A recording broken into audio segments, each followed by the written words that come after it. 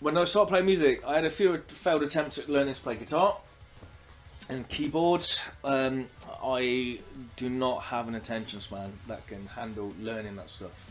I'm amazed I even managed to build any Lego.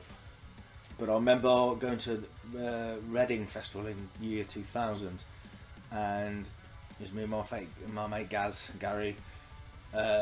We were obviously shit-faced, and we went to see, it was Rage Against the Machine, Slipknot, Deftones, and Limp Bizkit were playing at the time. During the height of their powers, all four of those bands, sorry, played at the height of their powers. And we said to each other, we've got to do this. We've got to play in a band, you know. And it was lucky that his brother and our other mate and another mate, we kind of came back from that weekend like, we've got to fucking do this. So we all, between the five of us, got together a band, and within a few months we were playing, and it was just like, yeah, they all play guitar, bass and drums.